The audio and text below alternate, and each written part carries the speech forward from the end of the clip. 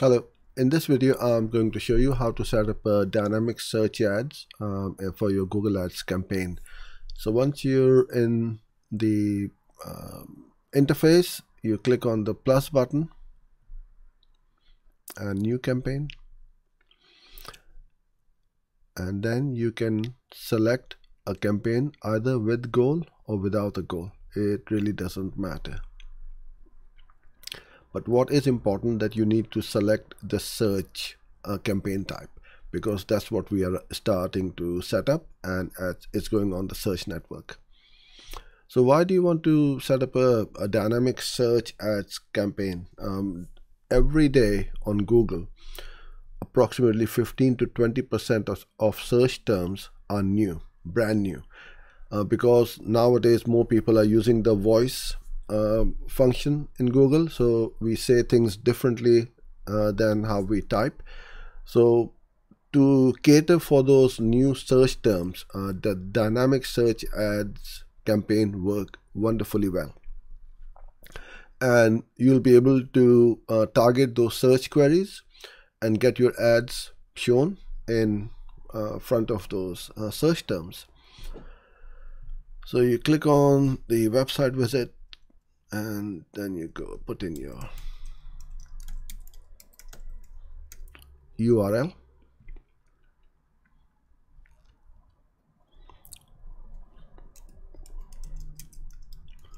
put in the name. I tend to exclude these two from my main campaign, so I don't want the search partners to start with, and definitely not want the Google Display Network, because the Display Network is a completely different beast. The metrics, the data, everything is completely different. So I would not recommend ever to have the Display Network and the Search Network in the same campaign.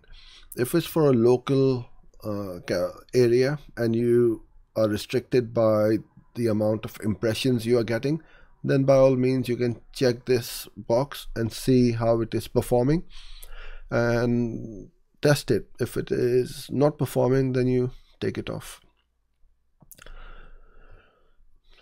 Start and end dates, I personally don't put in an end date, but you can put in an end date if the campaign is for a specific event like Christmas, Valentine's, Mother's Day, Father's Day, and you don't want the ads or the campaigns to run after the event has finished. So it's a good way to make sure that you don't waste your money after the event has finished. Don't want to worry too much about that, but all you do in here, you put in your website address, select the language, and then what you need to do is you got choice of 3 targeting source, but because I don't have a feed set up, that's for e-commerce websites where Google knows that you've got a feed set up, I'm just going to go with the Google's index of my website. Select your targeting location, your language. Now in here, what you can do is set up your audiences as observation. So we're not targeting, we are just observing how they behave, how they convert, and which is the best type of audience for our campaign. So I'm going to go through this list. If I'm setting up a campaign for my own business, which is digital marketing, then I may want to show or target those people who are interested in social media, web services, certainly, because if you got a website, then you are my target audience. Anybody who is interested in hosting, because you will only be interested in web hosting if you've got a website. Advertising, viewed any of my videos. So all of these I can check. It doesn't matter how many. These are all very good. Audiences, domain registration, so they may be starting a new business, so you got to always think outside the box. Web design, I'm not too worried about lifestyle, And then you will also see over here some more ideas as to what you can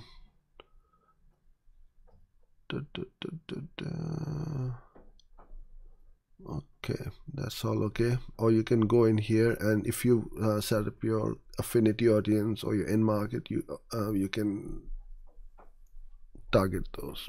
But we are not targeting, we are just observing and see what it is. And then once you've got data, you can then target them or adjust your bids up or down depending on how they are performing. Put in your budget in under the bids. This has been changed by Google, and I personally believe it is causing a fair bit of confusion, especially amongst the newbies and the people who are starting to run ads very new. All they see are these 4 bidding strategies, and there's no way you can target by manual CPC. So what you need to do is you go in here, and then you will see the complete list of the automated bid strategies as well as the manual CPC. So start off with a manual CPC, get the data in, and then you go to your target CPA or the target ROAS or whichever automated bid strategies you want to go for.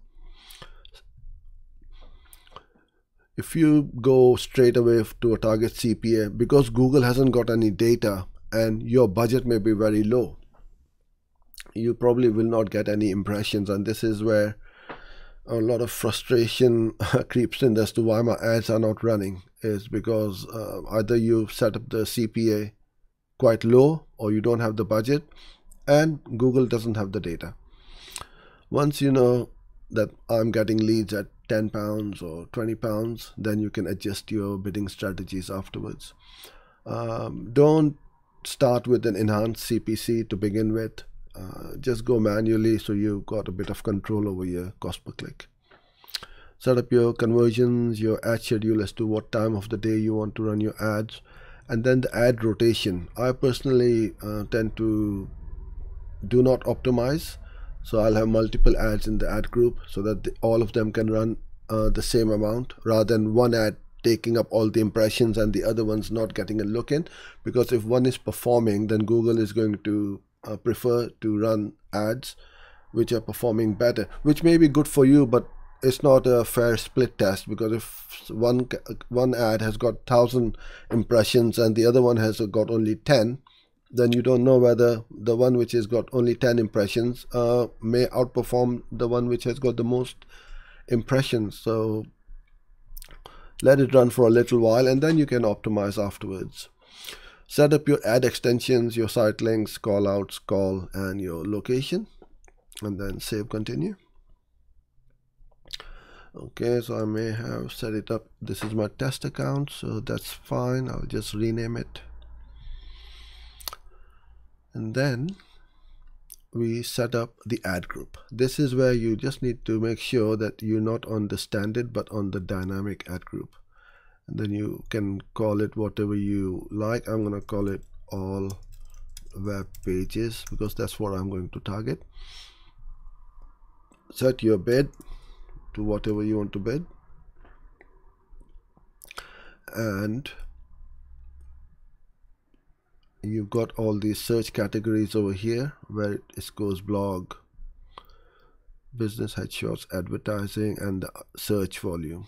So you can see all of these search terms which Google scans your website, and then it's going to give you some suggestions over here and the amount of volume it can get for you.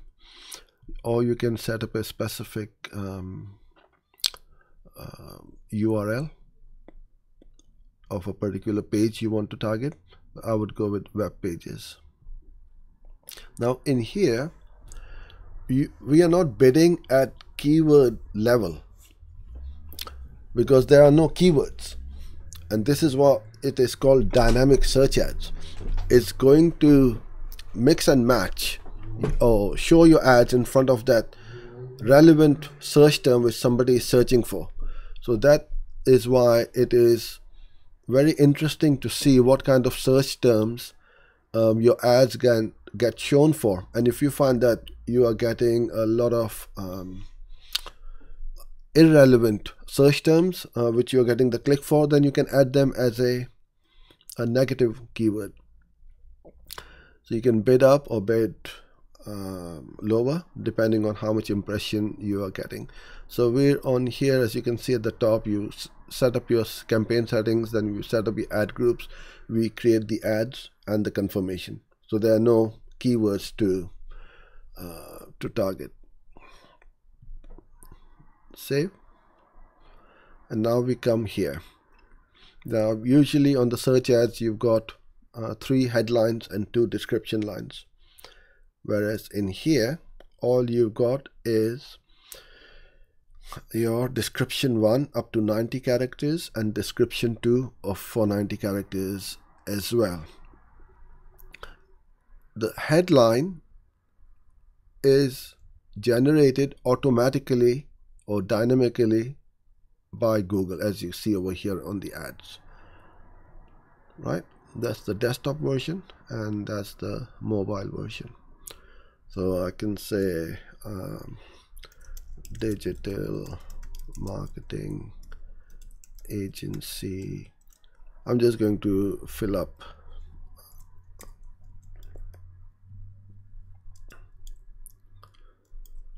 and then we offer, and you can put in your services: Google Ads, web design, photography, video marketing and more. Get in touch for, okay, that's gonna, so get in touch. Always have a call to action. In fact, while I'm writing this, I can do this properly. We can help you get more leads and sales for your business. Always write ads which is about the customer, so we can help you with that's the benefit of using us, right? And you click done, and then you can either copy the same ad and then just make a tweak, so get free quotation, something like that, and make a variation. Done. Google is recommending 3 ads in every ad group, so you can let all 3 of them run. Save and continue, and that is it. So there are no keywords or keyword mesh types or anything you need to worry about. Set up your campaign, set up your ad groups, start with all website pages, create your ads and confirm. So it's as easy as that. And now Google is going to approve your ads or disapprove, depending on what you write in your ads. Once they're approved, this is going to start to run, and you see how it performs against your other campaigns. So I would highly recommend that you give it a try if you haven't set up a dynamic search ads campaign, and let me know what results you have already got or what you may get in the near future. So thanks for being with me over here. I hope you enjoyed this video, and I look forward to seeing you in my next one. Bye for now.